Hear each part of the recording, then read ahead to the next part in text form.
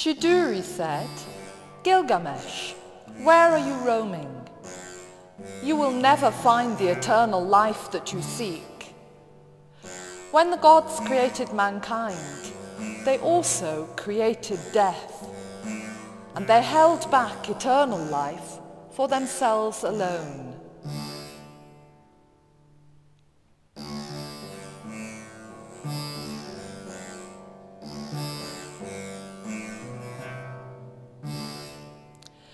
Humans are born, they live, then they die.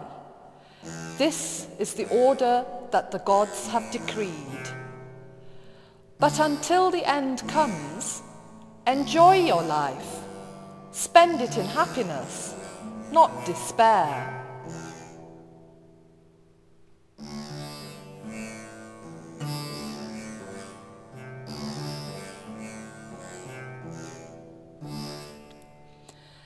Savor your food, make each of your days a delight. Bathe and anoint yourself. Wear bright clothes that are sparkling clean. Let music and dancing fill your house.